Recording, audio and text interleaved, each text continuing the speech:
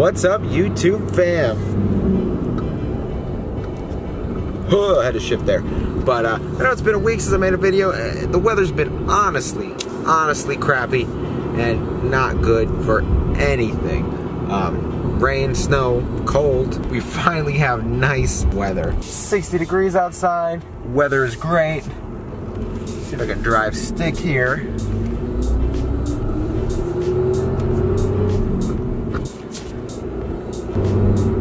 Talk. Oh yeah, left-handed stick. Boom, bang, perfect. Truck's doing great. You know, we got 1,890 miles on it so far. It's a little dirty, got a little dusty today. So here we go, another stop sign.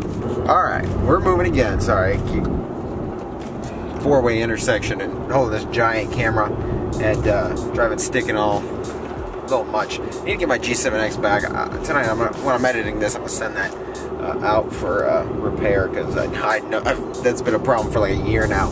But today I'm gonna go over a question that you guys should consider when you're looking for trucks. I say I'm not sponsored by Dodge or Ram or Cummins for that matter, but one day I hope I am. I'm gonna be honest. So today I'm talking about why I picked Dodge, Ram, Cummins, Fiat, Chrysler, Mopar, whatever, branch you see it as, is my choice of truck. And for me, the answer is simple. And for all you people out there, they're gonna say, oh, he talks too much, ramble, blah, blah, blah, blah, blah, blah, blah, blah, blah. Short, simple, to the point. My number one reason is I like to work on my own trucks. If you're the guy, buys a truck, boom, I'm gonna take it to the dealership for all my work, everything that needs to be done, oil changes, so forth, even the simplest things. Pick your brand, Chevy, Ford, Dodge, but short, simple, to the point. I like to work on my own trucks.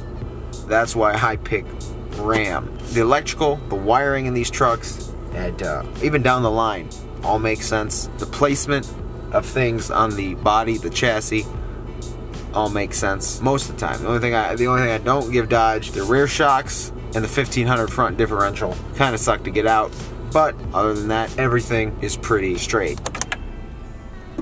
Here, I'm gonna show you guys videos right now.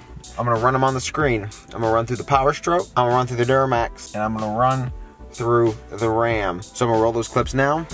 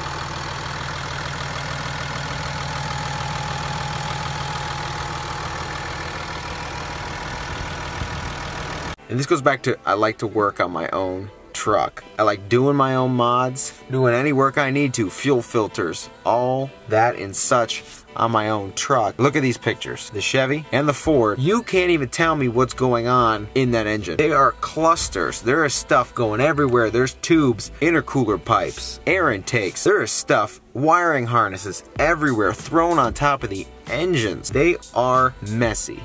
Ooh, look at how bright it is without the tint. So those engine compartments you see in the Chevy and the Ford are all messy. Look at the Ram. The engine goes from here to here. It's an inline 6.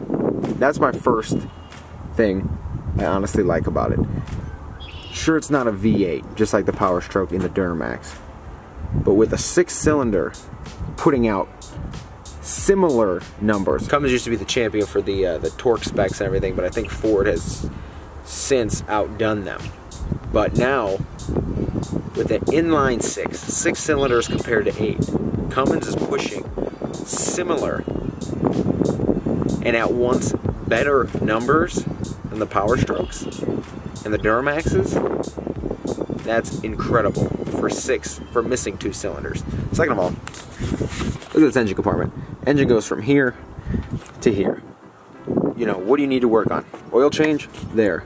Check your engine oil. EGR cooler, accessible. Intake horn, throttle valve, all accessible. Pipes go in the intercooler, accessible. Your belts, your fans, you can see everything. There's a lot of room in here to work. And some people are gonna be like, oh man, you know, you got a lot of space in there. You can fit a lot more stuff. Like I said, this truck has nuts, and it's pushing similar, if not better numbers than Power Strokes. This compact, 6 in a row, and everything's accessible. Fuel filter, can't really see it, right there. I can stick my hand in there and get it. Everything is accessible. It's very clean, very tidy, not a mess. Another reason I picked these trucks is because you have options. When I say options, I mean the most critical options, like suspension and transmission. In these Rams, the 2500, you will not find a better ride, I promise you. Even in the 1500, the 15 and 2500, you will not find a better ride in a pickup. This 4-link rear suspension, which means it's got coils and control arms. If you're test driving trucks trying to find out whether you should buy Chevy, a Ford, or a Ram, test drive a 2500 if you're looking for a heavy duty truck. Test drive one. If you're looking for a normal truck, 1500, test drive a Ram 1500. The ride is uncomparable with the rear 4-link, and it's the only truck doing it. Ram is the only truck. So let's say you're in the market for a Ford or a Chevy. You're specking out your truck, building it. Oh, you start with the Chevy. You know, you start with the F2, F3, or 25, or 3500 HD. You pick your Duramax, your Power Stroke, and that's it. That's it. That's what you get. You get a Duramax with the Allison transmission, or you get the Power Stroke with, drawing a blank here, yeah, you get the 6R140. Apparently, that's what I found online first, so if I'm wrong, then I'm wrong. You're stuck with that transmission. In a Ram, are you gonna be, you know, tuning your truck, building your truck? Well, you can pick the 68 RFE or the G56 if you're gonna be tuning and, you know, building it. If you're gonna be hauling, you know, heavy and not really modifying the truck at all, you can go with the Ison. You're an old timer who likes to shift gears. You can go with the G56. You want to blow up your tranny, you know, first time you tune it without any extra work done, you can pick the 68 RFE. Little joke there, but Ram has options. The 68 RFEs and the Ison transmissions are actually very good until you add power. Once you add power, the Ison can't be tuned, but the 68 RFE can. You tune that thing, you can shred it. Same thing with the G56. Tune it too much and you will slip the clutch, clearly, because these trucks are made for the torque this engine puts out already, and that's incredible. But my thing is, you keeping it stock, you've got options. You're gonna tune it, build it up, put money in your transmission, you have options. Other brands don't have that. My next point is value. The value of these trucks and the value you get in these trucks for the price is unbeatable. XLT Super Duties, or I don't even know if they're LT or LS, whatever, LS Chevys. You look at, you know, base, middle, you know, your high-end Chevys and Fords, and you cannot match what Ram puts into their trucks. Now, this is a big horn. I went to the dealership originally looking at a Laramie, which is, you know, the higher up model. This big horn has everything the Laramie has except leather, push button start, and even some Laramies don't even come with push button start. So you can get it in the Laramie is what I'm saying. Leather, cooled seats, push button start, and possibly a sunroof, depending on how you option out your Laramie. So I'm getting a fully loaded truck, you know, except leather, cooled seats, essentially. They're the only two standard options in one package up. 2 options. There's the only thing different between this package and the upper package. So everything is kind of bunched together price-wise on these trucks. And they are priced extremely well for what you get in them. Like I said, this truck's fully loaded. Let me show you. Power everything, power locks, power mirrors, heated mirrors, auto headlights, luxury group with the giant LCD dash, the 8.4-inch Uconnect display, heated seats, heated steering wheel, exhaust brake, front and rear parking sensors, dual climate control, shift on the fly 4x4, it's that premium cloth, dimming mirror, home link, and obviously a whole bunch of other features thrown into the electronics, and you know, like hill assist, stuff like that. Everything's thrown in, you know, under the standard package. But this truck is fully loaded except leather and cooled seats. You just can't beat the value of these trucks. That Cummins engine is a powerhouse. You're not gonna have any trouble doing anything. I know there's tests out there of, you know, Ford's outpulling these, you know, loads in the hills and stuff like the Diesel Brothers and stuff do. I know there's videos out there. And here's the thing. I'm not saying Ford suck. I'm not saying Chevy suck. They're nice trucks. But in my opinion, the value you get from this, the ride with the suspension, the ability to choose different options for transmission and suspension, stuff like that. Oh, for that matter, as I add to that, and not only can you get coils, leafs, you can also get rear air suspension on these trucks. Come on, man.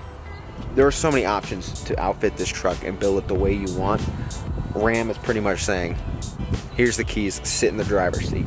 Built the way they should be, built the way you want them to be, and for that matter, look at this too. 100% workable.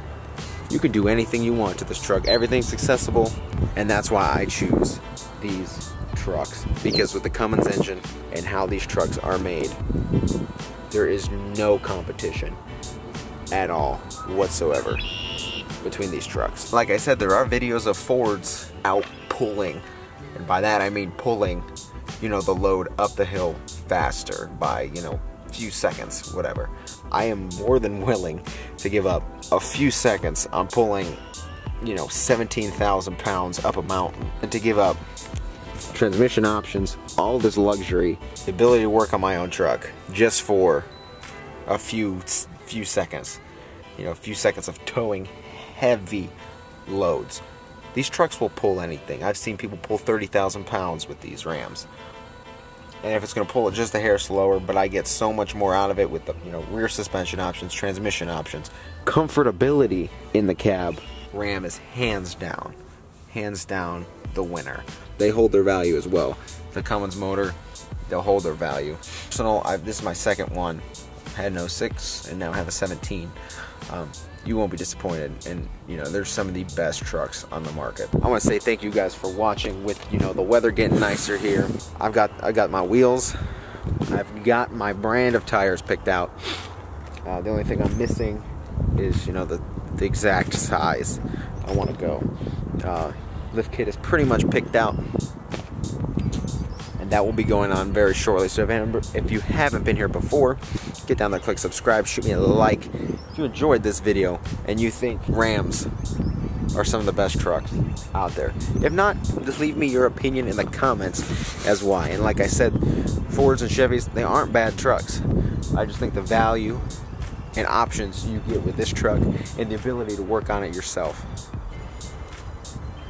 so much easier, is more than enough to give up a few, you know, seconds of pulling up a hill. Talking value wise here with these trucks. So I'm gonna say thank you guys for watching. Take care. I'll see you in the next video. If you haven't been here before, please click subscribe. Take care. Have a nice day.